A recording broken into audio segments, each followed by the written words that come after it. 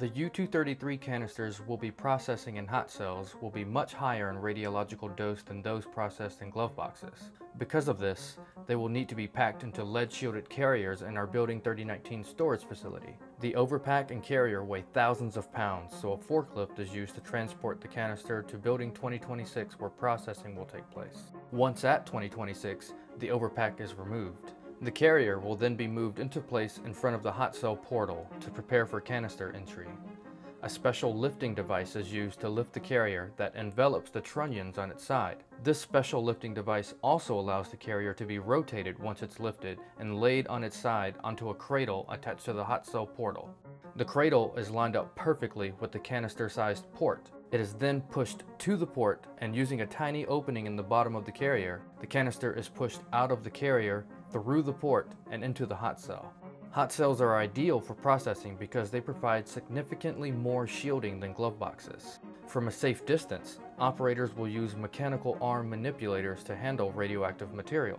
So now that the canister is safely in the hot cell, operators will use manipulators to pick it up and cut it open. They'll remove a container holding U-233 from the canister and then dispose of the canister in a debris drum underneath the hot cell pan. The U-233 will then be divided into batches to be transferred to the neighboring processing cell. This is done by placing the batch into a sliding door on the side of the division cell that goes through to the processing cell. Just like in the glove boxes, the U-233 will be mixed with nitric acid, creating uranyl nitrate. It's pumped through the transuranic column, where the resin inside captures transuranic elements to separate it from the uranyl nitrate. After that, it's pumped through the thorium column, and thorium is separated from the uranyl nitrate. The U-233 is singled out now in a dump bottle after passing through the columns. We'll be downblending it further though, by circulating pre-made depleted uranyl nitrate through piping in the hot cells. This circulation generates pressure that will suck the uranyl nitrate out of the hot cell into the recirculation system and through to the waste tanks in another area of Building 2026 where the depleted uranyl nitrate originated. Adding processing waste to the depleted uranyl nitrate creates downblended uranyl nitrate. Once a tank reaches a specified amount of waste, the contents will be solidified. To do this, a fill head is lowered on top of it and cement is transferred from a silo outside of Building 2026. Thousands of pounds of cement will be transferred into the waste tank, and mixing blades inside will mix the waste with the cement until it is a solid piece of concrete. Now that it's prepared for shipment, it just needs to be moved onto a shipping truck.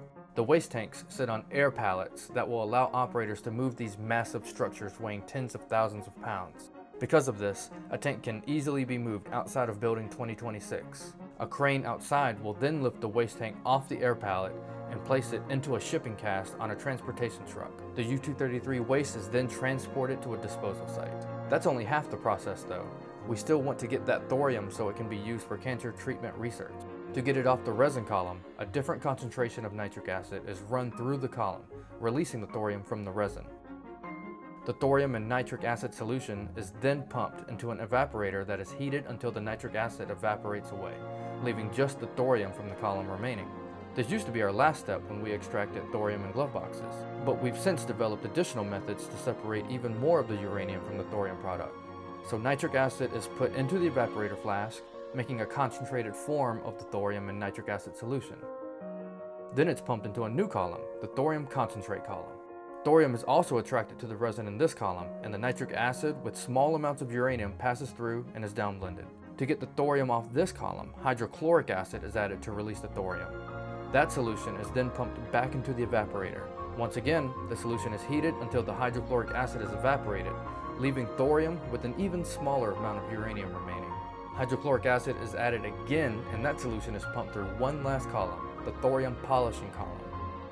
This time, uranium is captured by the column, so the solution can be pumped to the evaporator. One last time, the solution is heated, leaving just the thorium product.